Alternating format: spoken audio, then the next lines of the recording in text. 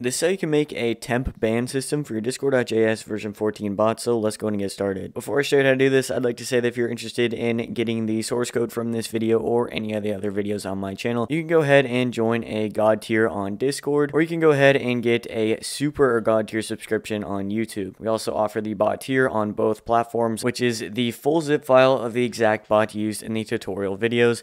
We also offer 3 bot packages, which are fully coded Discord bots based on a specific topic. All of this will be in the description below if you're interested, and with that, let's go and get into the code. Alright, so to start, let's go ahead and go over to schemas, and we're going to go ahead and create temp ban.js. You're going to need to save a guild string, a user string, and a ban time string. After you go ahead and save all of this information, we can go ahead and close out. We're going to go over to commands, and here we're going to go ahead and create temp ban.js. So the first thing that we're going to go ahead and do is we're going to go ahead and get our /command builder and our embed builder from our discord.js package. We're also going to go ahead and get ms from our ms package, and we're going to get temp ban from our schemas. Then we're going to go ahead and do module.exports. We're going to go ahead and get our data. That is going to be our new /command builder. We're going to go ahead and set a name, which is going to be temp ban. We can go ahead and set a description, which is going to be ban a member for a period of time. Then we're going to go ahead and add a couple of options. The first is going to be a user option with the name member, the description of the member to temp ban, and we're going to set required to true. We're going to add a string option with the name duration, the description of the duration to ban the member for. We're also going to make that true. We're going to go ahead and add another string option with the name reason, the description of the reason for banning the member. That is also going to be true. And then we're going to go ahead and make an integer option with the name delete messages, the description of number of days to delete the messages from. And then we're going to set our min value to 0 and our maximum value to 7. Above here, we're also going to go ahead and make this a mod command. So this is within the DevToolKit package, so you can go ahead and do that, or you can make a permissions check. Either one is fine. Then we're going to go ahead and do async executes, and we're going to go ahead and get our interaction, and we can go ahead and open this up. Let's go ahead and start off by getting our options from our interaction here. Then we can go ahead and do const member equals options. Get user, we're going to get our member. We can do const time equals options get string, and that's going to be our duration. Then we're going to go ahead and do const duration equals ms, and we're going to ms our time. Then we can do const reason equals options get string reason, and we can do const delete messages equals options get integer, and we're going to go ahead and set that to delete messages. Then we're going to do async function send a message. We can go ahead and pass in our message parameter. Let's go ahead and do const embed equals new embed builder. We're going to go ahead and set a color. We can go ahead and make this blurple. We're going to go ahead and set a description to our message. Then we can do await interaction dot reply, and we're going to go ahead and get our embeds, which is going to be our embed. And then we're going to go ahead and set ephemeral to true on that message as well. So now we're going to go ahead and do const bans equals await interaction dot guild, and we can do dot bans dot fetch. Then we're going to go ahead and do var banned equals false. We can do await bans, and we can do dot for each.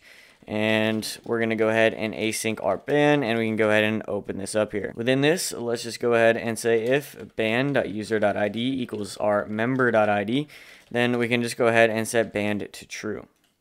Down here, we're going to say if, and we can do banned. Then we're just going to go ahead and return await send message, and we can go ahead and say our caution emoji in here, and we're going to go ahead and say that user is already banned, just like that. Now we're going to go ahead and do await temp ban.create. Within this, we can go ahead and get our guild, which is going to be our interaction.guild.id. We're going to go ahead and get our user, which is going to be our member.id. Let's go ahead and get our ban time, which is going to be date.now. And then we're going to add our duration to it in milliseconds. Then after we do that, we can actually go ahead and ban the member. So before we do that, let's go ahead and do var error equals false. This is going to be our error handling system. Then we can do await interaction.guild.bans.create. We're going to go ahead and get our member.id, and we can open up an object. We're going to get our reason, which is going to be reason. We're going to get delete message days, which is going to be delete messages, just like that. And we're going to go ahead and catch an error here. We're going to open this up, and if we have an error, we're going to go ahead and set error to true, and we're also going to go ahead and console.log that error so the developers can see the reason why that error is happening. Then after we do that, we're going to say if error, and we can go ahead and return await send message, and we're going to go ahead and get a caution emoji. Within this, we can say something went wrong. After that, we're going to say else, and we can do await send message. And within this, we can say member has been banned for time for reason, just like that. So with that, our command is actually done. So now we actually have to go ahead and create the system that handles the unbanning, because so far after you run this command, you're going to have banned the member. So now we got to go ahead and create the system to unban that member after the specified period of time. So to do that, let's go ahead and go over to events, and we're going to go ahead and create tempban.js. Within this, we're going to start by getting our embed builder and our events from our discord.js package, as well as tempban from our tempban schema. Then we can do module.exports, and we're going to get our name, which is going to be events.client ready. Then we can do async executes. We're going to go and get our clients, and we can open this up. Let's go ahead and start off by writing a function. So we're going to do async function, and we can do unban, and we're going to go ahead and get our ban data. Then we can go ahead and open this up. So let's do const delay equals, and we can do ban data.ban time minus date.now. So we're going to go ahead and get the delay for the timeout that we need to set below. But first, let's go ahead and say if delay is less than or equal to 0, then we're just going to go ahead and return. Then we can do set timeouts, and we can do async function. We can go ahead and open this up. We're going to try, and we're going to catch an error.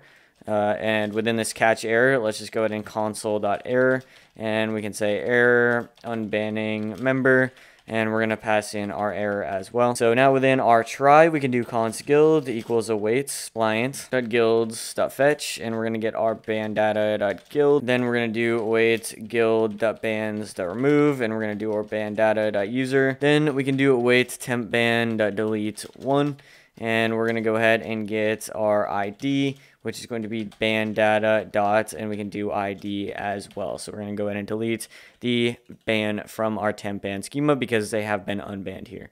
So now let's go ahead and set our interval. So we're just going to go ahead and set that to the delay, which means that after this specified amount of time is up, then we're going to run everything in here. So after we have our function complete, we can actually go ahead and do const data equals await temp ban dot find. Then we can do data.for each, and for each iteration of that, we can go ahead and run our unban function. Now we can do tempban.watch, and we can do .on, and we can do change, and then we can do async. We can async our change, and we can go ahead and open this up. We're going to do if change.operation type is equal to insert.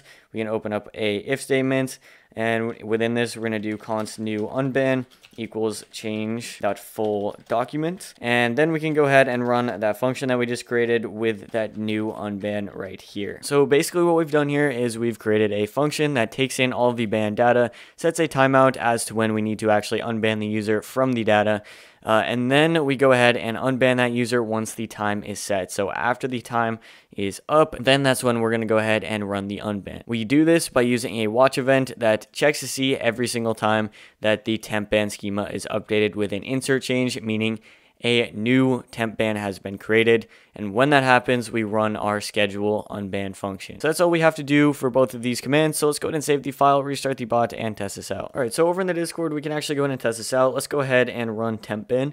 I'm just going to go ahead and get a member that I want to ban. This is going to be my alt account.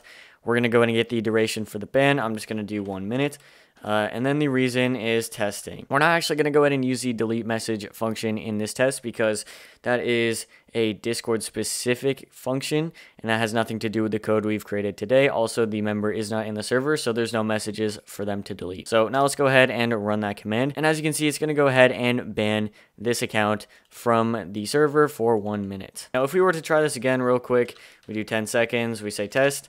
Now, as you can see here, it's going to say that user is already banned because just before we've already banned them. And if we go into our ban settings, as you can see, the user is banned. So now let's go ahead and wait for 1 minute, and we can actually go ahead and watch as the user gets unbanned from the server by the bot after the time expires. And as you can see, it's going to go ahead and unban the member, so now I have no bans in the server. Alright, so that's how you can make an advanced temp ban system for your Discord.js version 14 bot. If you do need any help with this, go ahead and join the server in the description below and use the help channels here, and we'll be happy to help you out. And you might as well just join anyways because this is a pretty good coding community. And with that, I will see you guys in the next video.